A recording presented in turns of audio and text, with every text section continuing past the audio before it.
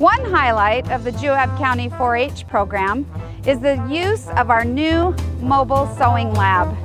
We teach youth and adults together various life skills, not just sewing skills.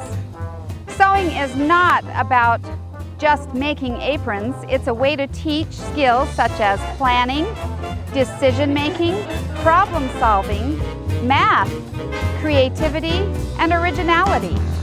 Our sewing program also helps provide a skilled and competent workforce. This may prove attractive for a company that is currently considering bringing their commercial sewing business to our community.